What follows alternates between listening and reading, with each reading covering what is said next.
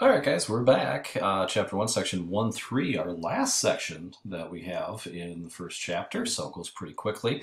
We're going to split this in half, so we'll call this Section 1-3A, and then we'll come back and finish up the section. Pretty lengthy, so again, we don't want to overload you, but a lot of familiar things that we've talked about before, okay?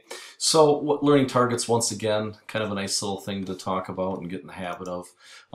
We want to be able to calculate measures of center. We've done that before. We've used the calculator to do that.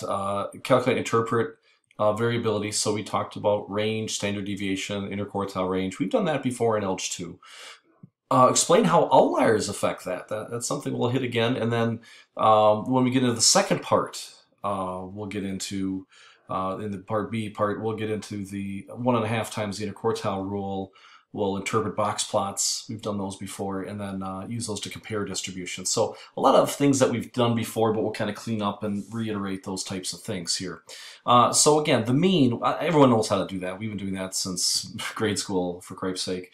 You're just going to add up all the values, divide by how many there are. Now remember, we use this typically x with a bar, x bar is how we pronounce that. That is typically how we use the mean.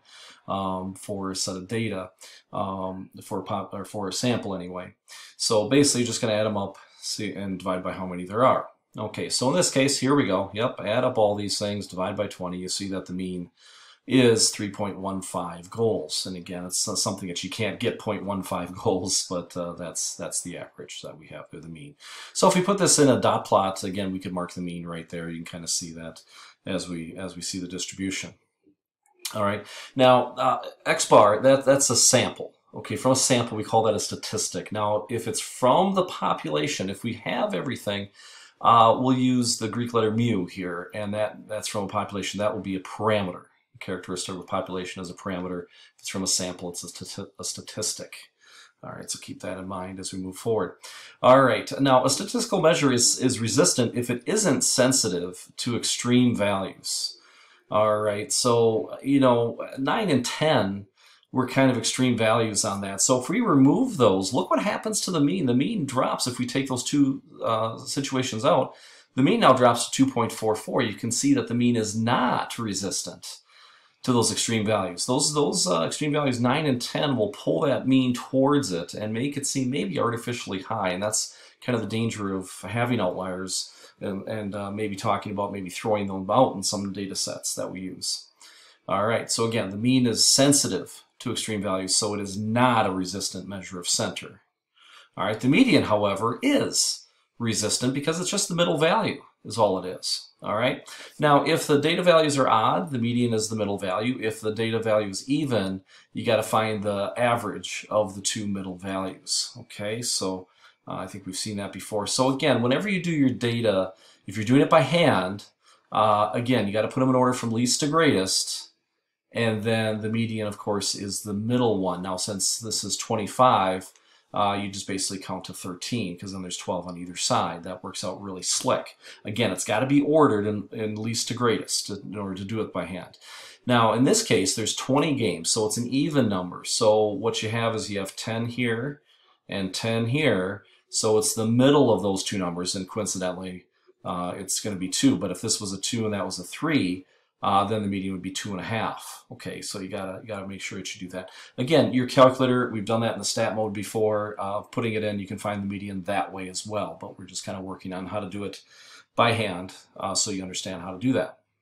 Okay, now comparing the mean and median. Now, if it's skewed to the left, you'll notice that the mean is lower than the median, because remember we talked about that these extreme values kind of down here, they pull the mean towards it, whereas the median is the middle number. It's a little more resistant. Now if it's skewed to the right, you see here now the mean will be higher than the median, because these outliers like we had before will pull that towards it, where the median stays, it's resistant, so it doesn't really move.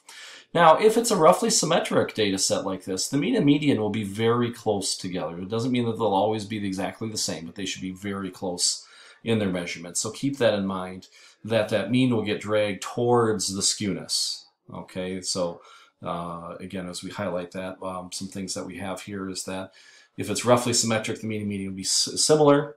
If it's strongly skewed, the mean will be pulled in the direction of the skewness. Okay, so if it's right, if it's skewed right, we expect the mean to be greater than the median. If it's skewed left, we expect the mean to be less than that. Okay, and remember that that median, we use that a lot of times because it is resistant to outliers, but the mean is not. And that's the downfall of the mean.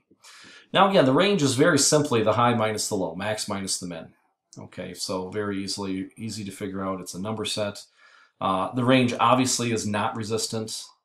Not a resistant measure of variability because obviously extreme values will make that range bigger than what it is. Okay. All right, now standard deviation. This is a way that we can use to measure variability. And what you're going to do is you're going to find the mean of the distribution. You're going to find the deviation. So in other words, take each individual value and subtract the mean from it. We're going to square it. And what that does is it makes it all positive. We're going to add up all the squared. We're going to sum those all up, divide by one less than the number of terms, n minus 1. And that's what's called the sample variance. Okay, we noticed that was not shown on our calculator, but if you take the square root of that number, you get the standard deviation. On the calculator, you'll see a Greek letter sigma. Look like fancy O is what it looks like. And then to get the variance, you'd have to square that. But this is the way that you get the standard deviation. Okay, so basically what a standard deviation is telling you is that it's what's the typical distance you are away from the mean. Okay, that's what it's telling you. So here we go. Let's just kind of say this. We have 11 high school students asked how many close friends they had. Here they have the responses. So we have each number, 11 of them there. We're going to find, first of all, find the mean. Okay, it turned out pretty nice that the mean was, if we add them all up, divide by 11, the mean was 3. So if we take 1 minus 3, 2 minus 3, and do that, 3 minus 3, 4 minus 3, 6 minus, okay, so we get all those. So you notice that there's negatives and positives. So we want those to all be positive, otherwise it doesn't seem like there's any deviation. So we square those, and then we add them all up, and we get 18, as you can see right here. All right, then what we do is we are going to divide by 1 less than the number. So we had 11, so we're going to divide that by 10. And that gives us the sample variance. That's 1.8.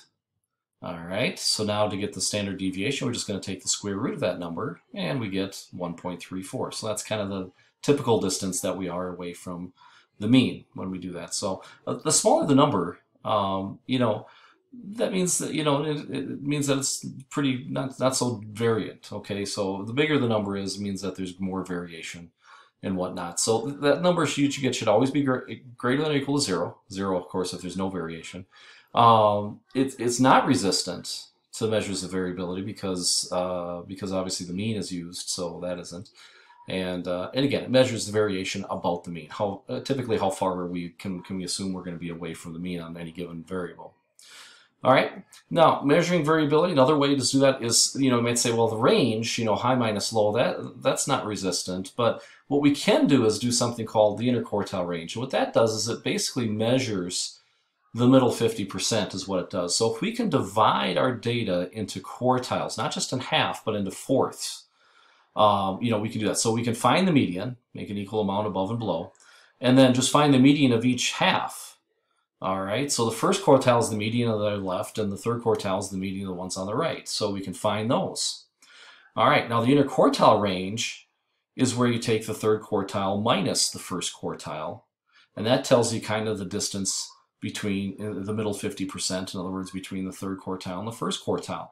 Now that is resistant to, it is a resistant measure because the outliers won't affect it because the outliers are outside of those first and third quartiles. So it's just kind of another way of measuring some variability where it's resistant to that. So let's kind of walk through this again. If we were to do this, putting them in order from least to greatest, we can very simply find, you know, the median here, 22.5. Then measure here, we can see that the first quartile is going to be at 15 and the third quartile is going to be at 45.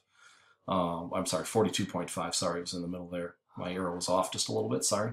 And so we have those. And so to find the interquartile range, just take Q3 minus Q1. That's 27.5 minutes. And again, always want to make sure that we're labeling it in context, so it's not just a number hanging out there. We want to identify exactly what that is as we go. So we basically say the range of the middle half of the travel times for the New Yorkers in the sample is about 27.5 minutes is what that is.